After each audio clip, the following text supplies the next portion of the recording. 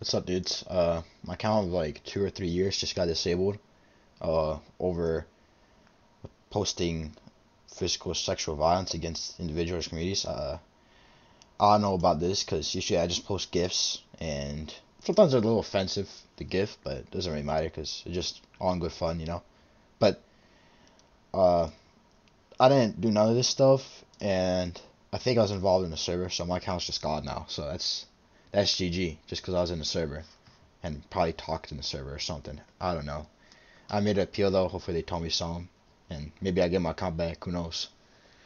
Because if I don't, I'll just have to make another one, start from scratch again, and have to move on from everything, which is gonna suck. But it's whatever though.